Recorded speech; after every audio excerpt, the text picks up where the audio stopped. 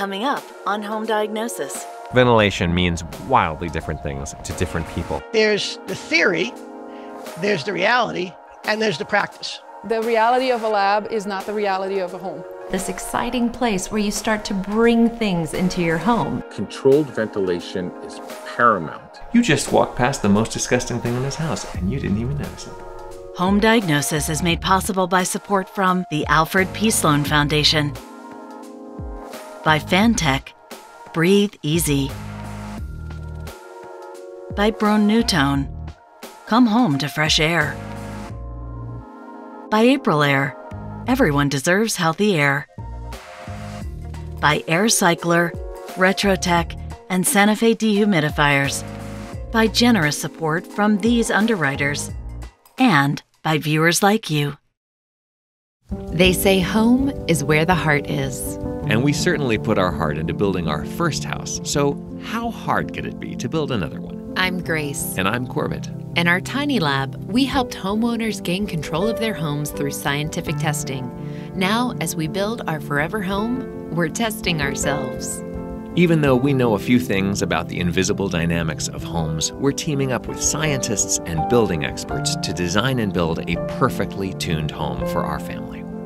The physics, chemistry, and microbiology of a home might seem mysterious, but it doesn't need to be. While this is a personal story full of twists and turns, it's also the story of the science of homes. Join us to unlock the mysterious science of your home, too. Welcome back to Home Diagnosis. In the last episode, we dove into the headaches of HomeChem, describing the intricate and invisible dynamics of chemistry and microbiology inside our homes. Now let's heal those headaches. Your HomeChem can be healed partly by understanding the physics of your home, which we've been exploring a lot throughout this season of Home Diagnosis. Now let's dig into a tool we haven't discussed in depth: ventilation. Fresh air. Ventilation means wildly different things to different people, but we'll try to study the whole scope. The main goal of all of this, though, no matter how we do it, is to control our home's chemistry and microbiology. So let's start healing our home. First step, spot ventilation. It means taking air from specific points of chemistry creation in your home and blowing it outside where it won't hurt you or your home. As we already discussed earlier this season, you need spot ventilation in bathrooms for humidity and odors. But more importantly for HomeChem, you need it where you cook. Cooking is good for you, it's good for your soul, it's good for your health, so keep cooking.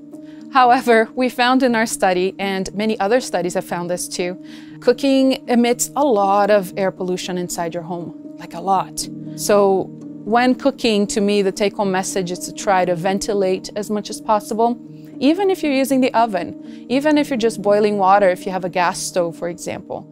So right here we have all of the things that I use to cook the food in my home. And let's talk big picture real quick, because really when it comes to cooking in your home, there are two methods. You've got gas or electric. I've always cooked with gas. I love cooking with gas. I ate the marketing. I like the high heat that it brings. The flames feel exciting and dangerous. When we were building our house, one of the first things I bought was a gas cooktop stove. I was so excited. It sat in a box there for like a year and a half until we came to the really tough decision and realization that we really needed to go all electric.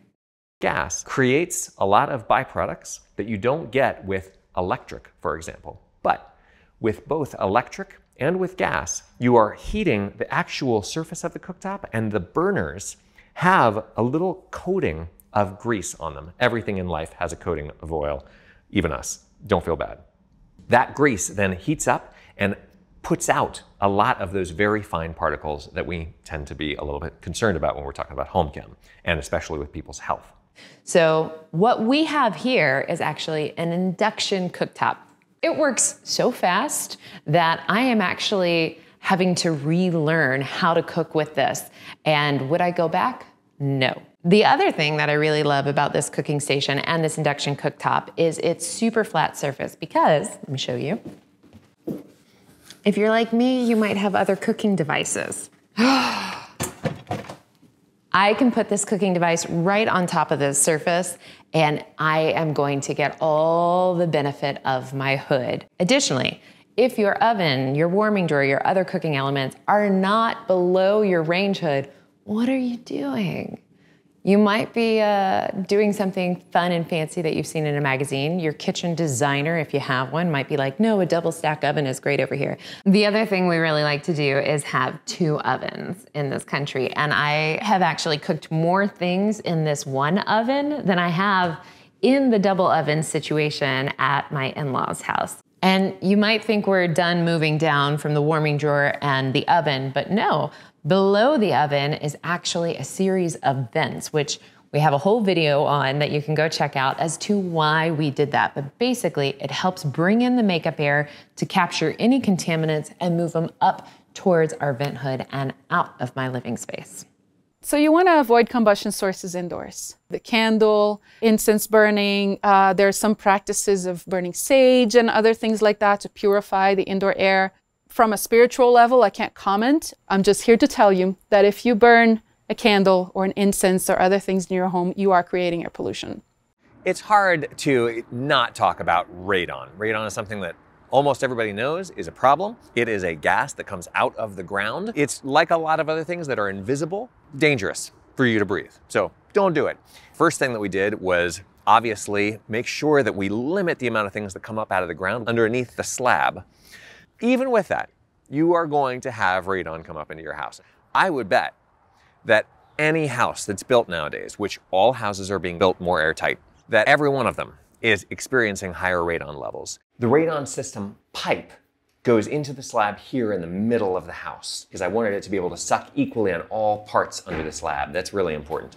It comes up here and it leads to my sensor. This is where I monitor whether this thing is on or not. What I've got here is 1/2 inch of depressurization, 1/2 inch of water column. That's kind of a lot. And you'll see that I've got the fan running so low you can barely hear it outside. Can you hear that? The way to tell if a radon fan is on or not is to touch it, and you can feel the very faint vibration. This is a highly efficient fan, and I'm running it at a level that I'm sure works, number one, because we tested it months ago, back when it was just a passive radon system, which is just a pipe that goes up through the roof. That did not work for us. We had extremely elevated levels of radon after the house was made so airtight. Then we kicked on the radon fan. We tuned it to the right level so that I now have the same level of radon in the house as exists in the atmosphere around, which is always going to be generally less than 1 picocurie per liter of air. Another trick with spot ventilation that's easy to achieve is for pets, and we've got it right here. Cats themselves, most of the time, are pretty clean, but their litter boxes are disgusting universally. And so, if you are going to have something horrible inside your home, why not have a little exhaust fan attached to it? What you see here is something that we used in the Tiny Lab as well. It is a tunnel that my cats have to follow to get to their litter box, which will also enable them to walk off the litter before they get into my living space. And in this drawer is the litter box. Easy to pull out and scoop the litter, which is important, obviously, you want to clean, but also all of the odors in here are being taken directly outside. So because the cats have to walk through that door, which is also where all of the air that's going in here to replace the exhausted air has to follow, none of it can move from the litter box to my face. It always goes in the opposite direction. And by the way, you have to walk by the litter box in order to come into our house in the first place. It's kind of a little bit of a flex for us to be able to have people come and visit and know you just walked past the most disgusting thing in this house and you didn't even notice it.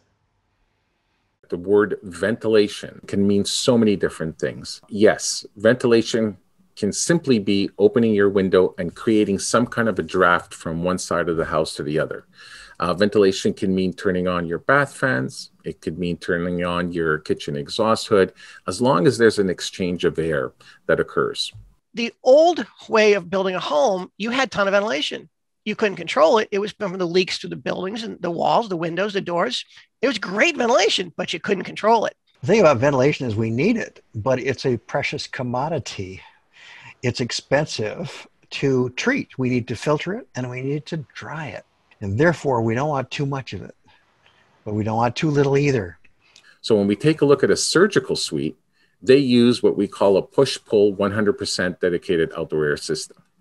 Now, can you achieve that for your home system? Technically, yes, you can. Do you want to? Well, maybe not. Even though we're building this way to tell you a story about what is possible, I do not advise that everybody builds the kind of house that we're building here. Because once you start doing really extreme things like what we've done, you have to keep going with other extreme things that other people absolutely do not have to worry about.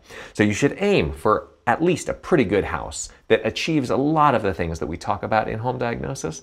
But again, we're going to lengths that you don't necessarily have to. An ERV or an HRV, and I'll describe the difference, is a balanced way to take stale air out of the house and bring fresh air into the house. So I'm basically exhausting the air from bathrooms, from my cat litter box, around toilets, things like that, and they all pipe into this box here. It goes through this core and then goes straight to outside. Meanwhile, I'm also bringing in air through this duct here, and it's going through the core and then being distributed throughout the house. The amount of fresh air we're talking about here is not very much. This one moves about 150 CFM. That's 2 big bath fans worth, basically. And this core is really the secret to recovery ventilation. So what we've got here is flutes that run this way, and then we've got flutes that also run this way. One thing that helps is to understand the most foundational element of what an ERV does. Say hello, Emma. Hi. There's a bunch of people right in there. I can't see it. That's okay. It's easier to me if I think about it as an equalizing ventilator, and it's trying to equalize 3 things. Pressure, temperature, humidity. Very good. If you have a tight enough house where you need to have an energy recovery ventilator, then you do not also want to have bath fans or exhaust fans that are one way. Because if your house is this tight to need that equalizing ventilator, the balance, then anything that's a one-way flow of air is going to be bad for you. All of the exhausts that go to the ERV are pulling from the bathrooms where you would put bath fans. The fresh air is delivered into rooms that I know for a fact we're going to spend a lot of time in, which is bedrooms. In general, if you're looking at ERVs, you're out of the market of bath fans at that point, so please don't make that mistake. If the membrane is made out of plastic, that's called an HRV, heat recovery ventilator, and it only transfers the temperature. This one happens to be made out of paper, which also transfers humidity. So it's basically, if you think of it this way, a buffer or a battery that allows me to separate the house from the fluctuations of weather outside. So if it gets really wet outside suddenly, I will not flush my house with really humid air all at once, because the house is a slow-moving ship when it's this efficient. And I want to make sure that it stays that slow-moving ship, that there are no real spikes. There are lots of other ways that you can hook up a ventilation system to a house. An ERV, a balanced ventilation device, is really the only solution for a house that's this tight. But of course, most houses are not like ours. So here are some other ways that you can achieve the same goals. A home like yours and someone like you who's going to clean the thing every 6 months, or you've got a service contract, in practice, you've got a core that needs to be cleaned.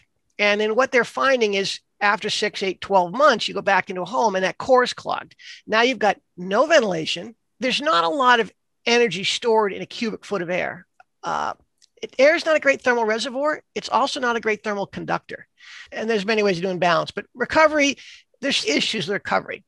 A great way of cost effectively using what the home already has in it, for example, the ducting of the furnace, the heating cooling system, the bathroom fans, using that with just adding a simple control, you can then take advantage of what you bought, paid for, installed, and what you're doing. So for example, if you're using the central fan, you're getting a fresh air duct from outside into the return side of the air handler. Now, every time you've got a heating or cooling call, you're bringing in just a little bit of fresh air, distributing it throughout the house in that ductwork that you paid for and does a nice job. And it's also providing mixing. You're filtering it through the filter in the return side of the air handler. Bathroom exhaust type of ventilation, same thing. You've already paid for a bathroom fan. It's a point source of pollution. So it's a great way to address pollution at its source, get out of the house before it spreads through it. a little control of some sort in the fan or on a wall that now monitors when you're in there. The fan runs when you're in there, runs for a little time afterwards to continue cleaning the bathroom out because the pollution doesn't leave with you, and then runs a little bit every hour to provide ventilation for the home. A really inexpensive, very popular, efficient way of ventilating a house. So the umbrella term air purifier can mean many different things. And what I recommend is actually the kind that uses filters to clean the air and not the kind that uses chemistry or reactions or destroying molecules, breaking molecules apart to clean the air, because we don't really understand what are the reaction products. What is really coming off of those. But the ones that are simply trying to remove particles and remove volatile organic compounds, those we understand a lot better, and we know that they can work pretty well. Here are a couple of easy, DIY, inexpensive options for ventilation. Number one, fan. You have this somewhere, find it. A filter that would normally go inside of a furnace, you just strap to the back side of the fan, and you have a very simple, somewhat effective ventilation device that's going to be filtering the air. This is low-hanging fruit. The big particles are going to get caught here. This is the second level of that. It's called a comparetto. This is a build-it-yourself device. 4 filters plus a box fan. This whole thing, less than $100. You can get thicker filters. These are 1 inch. You can get 2 inch, 4 inch. That all makes it better. The box fan doesn't need to be special. Quieter, obviously, is better, but you could do any home, office, classroom with this and get something that's much better than nothing. But remember that you would be wasting your money if you did either of these and you were keeping chemicals like this inside of your home. Do not put this inside your basement. Do not put it under your sink or in your crawl space. Put these in the garage or the shed where they belong.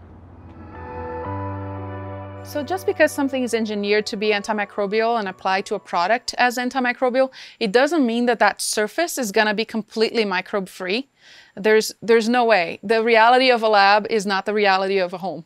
Copper, for example, is known to be an antimicrobial material, and then we have copper piping. It does not mean that inside that copper piping, a biofilm won't be developed ever. That will happen because as soon as you have organic matter depositing on that surface, well, now the microbes can grow there and be totally happy because they're not in direct contact with the copper itself. Biofilm is a fancy scientist way to describe slimy apartments that a bacteria make for themselves. And so bacteria team up. I mean, imagine you and your friends could get together and excrete an apartment. I mean, that would be the most sustainable tiny house living ever. So that's what bacteria do. They build these tiny houses and they do them together across species. It's extraordinarily sophisticated chemical signaling that allows them to do this. If you're just studying it from a basic perspective, it's one of the most amazing phenomena in nature. I mean, it's equivalent to the migrations of wildebeest or something in terms of its grandeur.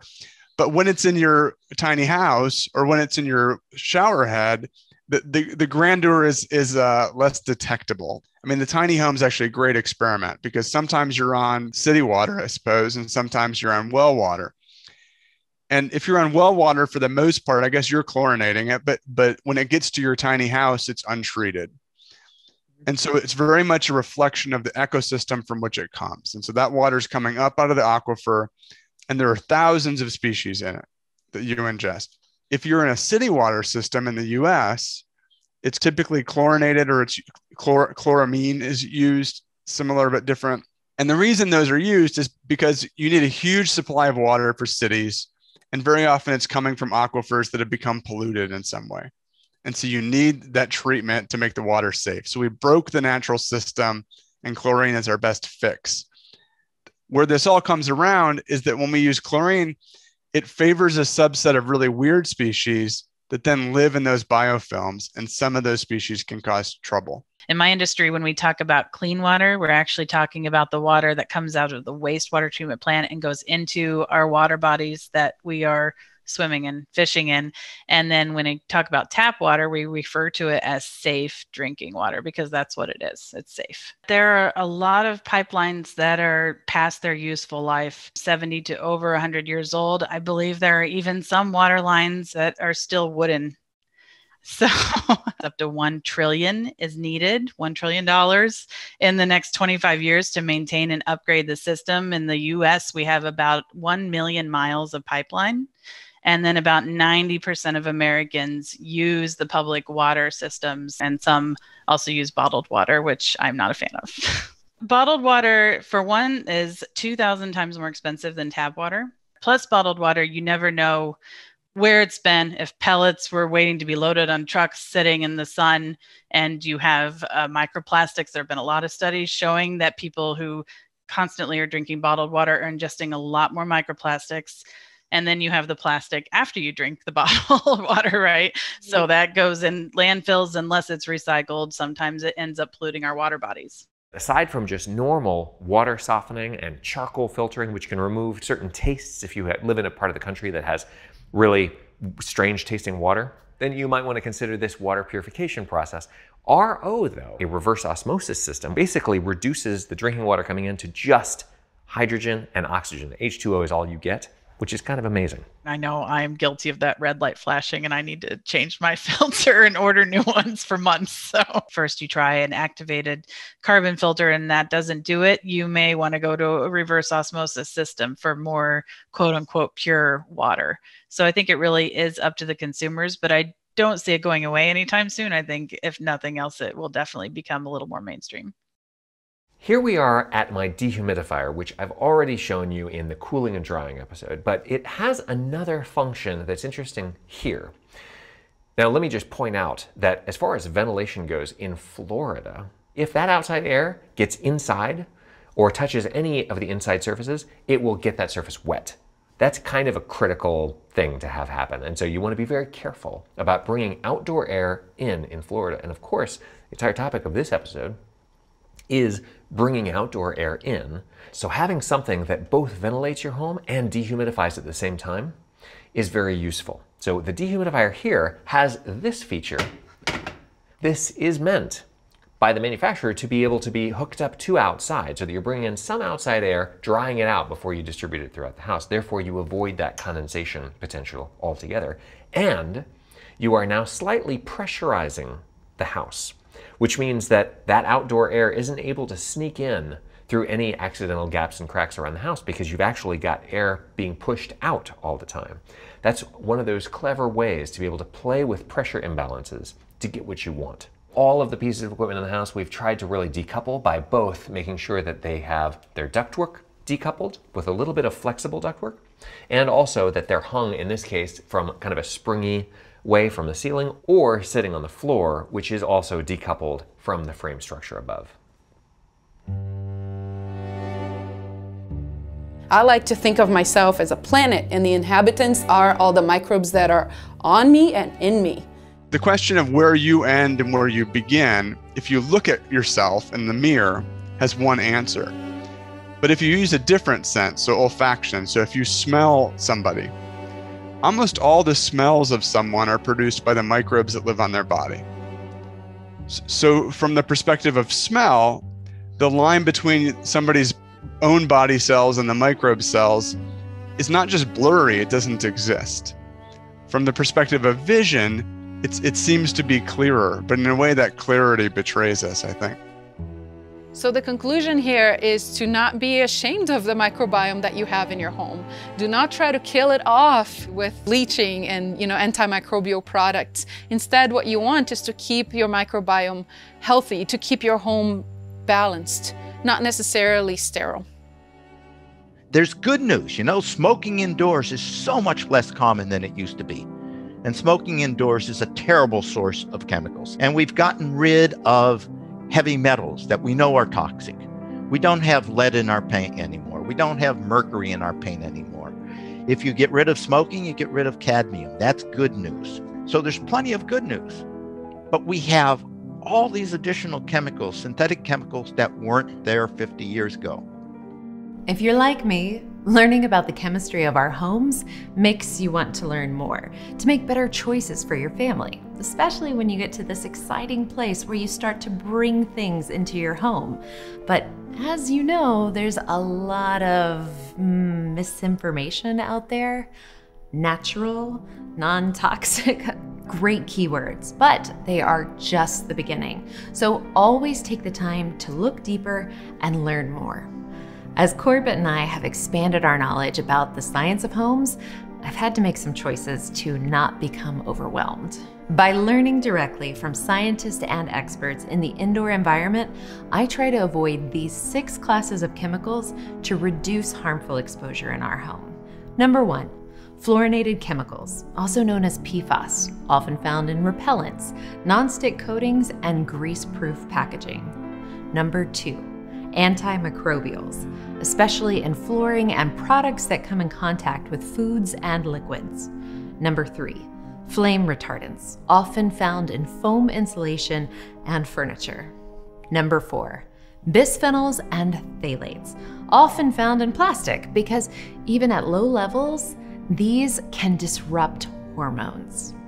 Number 5, some solvents, like the really strong smelling ones that inherently make you suspicious. And number 6, certain metals that we know cause harm, like mercury, lead, arsenic, and cadmium. It may still feel daunting, but knowing a handful of chemicals I can actively avoid bringing into my home helps me sleep better at night. Try to remember to look more closely for those 6 classes of chemicals when you see good-for-you products. It will proactively keep those HomeChem headaches at bay. You see, your home doesn't need to scare you. While it can feel like a lot to learn, the more you make small steps toward less chemistry, the better you will feel in your own home. I can't believe how much has happened since we first began breaking ground and making the show. It's been an honor to share the journey with you and share the science of homes. We're going to keep moving in, but don't worry, the big house reveal is coming up. But before we wrap up this season, we've got one more lesson to learn. Stay tuned as we get really, really big picture in the next episode of Home Diagnosis. See you then. Happy birthday to you. Happy birthday, dear Mommy in the first house. Happy birthday to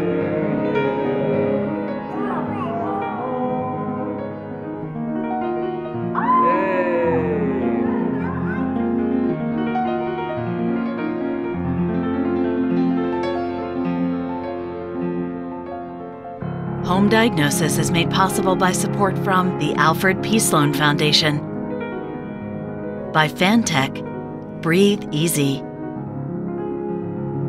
by Brown-Newtone, Come Home to Fresh Air, by Aprilaire, Everyone Deserves Healthy Air, by AirCycler, RetroTech, and Santa Fe Dehumidifiers, by generous support from these underwriters, and by viewers like you.